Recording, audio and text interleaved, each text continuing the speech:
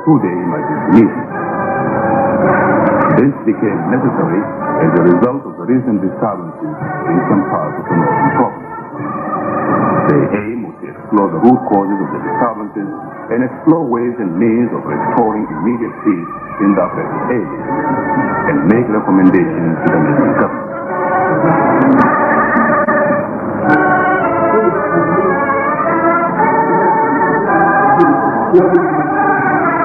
Altogether, 135 emirs and chiefs converged on Lookout Hall for this crucial meeting.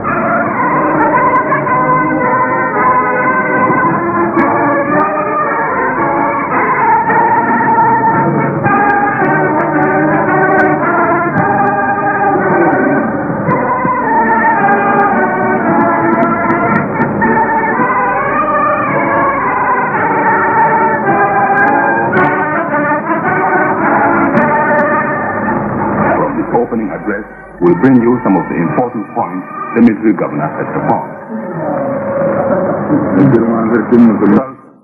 Emirs and chiefs, he began. I wish to welcome you to Kaduna on your first official visit to the capital since the administration of the country passed into the hands of the armed forces. It had been my intention to invite you chiefs to Kaduna periodically for consultation so that the government can have the benefit of your varied and mature experience in planning the administration and economy of the country. In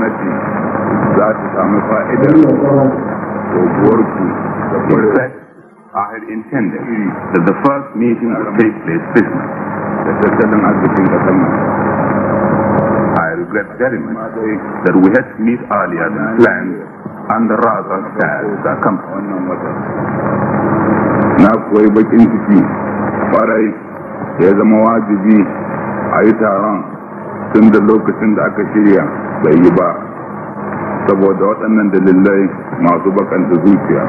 Touching on the military decree of 24th May 1966, which abolished the former regions and provided for one national government, he said, any office carrying an initial salary not exceeding £2,292 is to be treated as having been delegated to the Provincial Public Service Commission. He went on. Since the announcement of the decree, there have been grumbles and rumors which indicated that the measures adopted have not pleased certain people.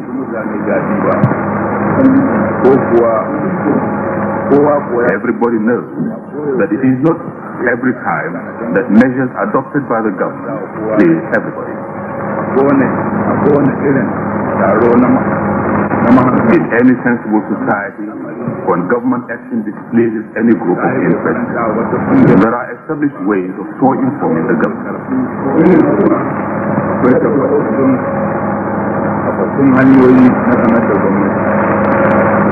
It is the right duty of every citizen to let the government know if he thinks any of its actions are wrong or unduly against it. The citizen can express his views in the press, or he can address petitions direct to the government. Akwai tabbatattun hanyoyin da aka kafa na yin haka nan. Duk kowane mutumin ƙasa yana iya faɗar ra'ayinsa a cikin jaridu ko kuma ya rubuta takardar ƙara zuwa ga gwamnati. Talking of the recent disturbances in some parts of the northern provinces, Lieutenant Colonel Hassan said, innocent lives of Nigerian citizens who had nothing to do with the introduction of these measures were lost.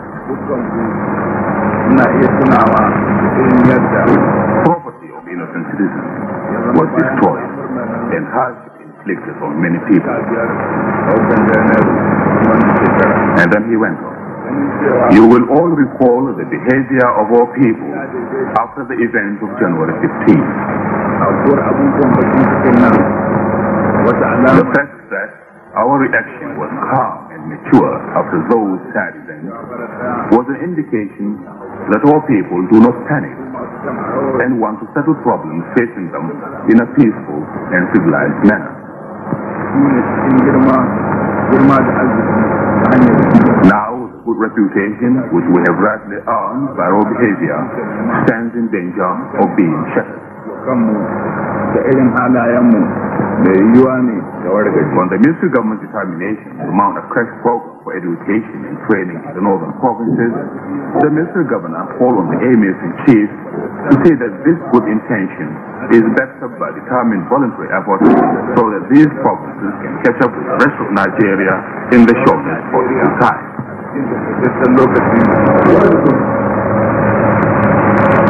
I have spoken to you at length because the situation warrants it. I know that you will all do your best when you return home to say that law and order are maintained. You will also do your best to say that those with any views and ideas to put forward, bring them up constitutionally and peacefully. I hope that you will awaken the spirit of effort and endeavor in all our people. This must be a continuous effort and not one for all. I now leave you in case you wish to discuss among yourselves and bring forward any suggestions to me.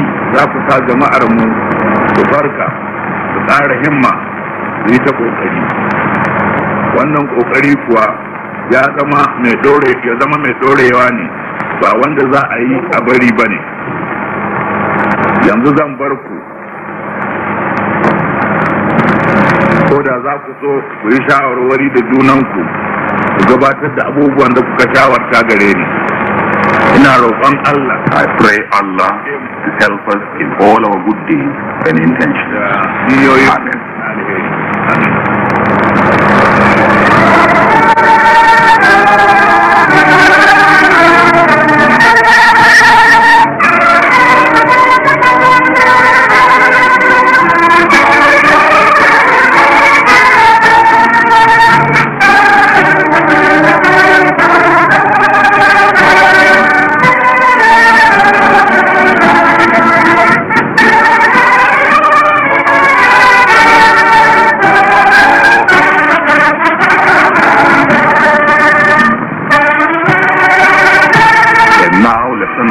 Hassan leaves the emirs-in-chief to face the urgent task of the occasion. It was at the end of their meeting that His Highness the Sultan of Sokoto broadcast in a K4 historic gathering of northern Nigeria for a conference in London. This was to be no ordinary conference, however. Delegates from